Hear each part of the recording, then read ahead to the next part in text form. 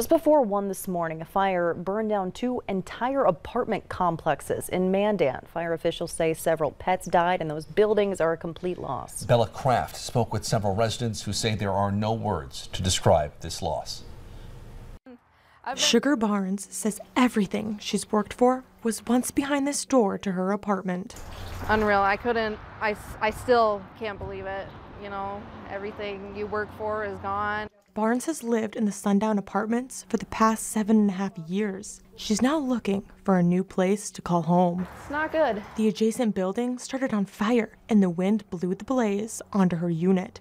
Ceiling's coming down. There's a bunch of sheetrock falling down. Joe Zanger was searching for his dad's urn, hoping it was somewhere in the charred rubble. My dad was upstairs above the refrigerator on a ledge above the cabinets, and they said they couldn't find him. So now he's just blending in with everybody else. His mother lives in the sundown complex. She and everyone else in the 13 occupied units made it out okay. Zanger says he's thankful, but still in shock. My whole life and picture and everything was up there. Everything from my mom and dad's anniversary to when we were kids, Mother's Day presents. Tessa Waitman can barely recognize her home. It's scary. Your whole life is in there. Waitman considers herself one of the fortunate ones. Oh my gosh. Yeah. She says there are hopefully some salvageable items in bedrooms. Right now, my living room and everything in it is completely burned. About half my kitchen area is burned.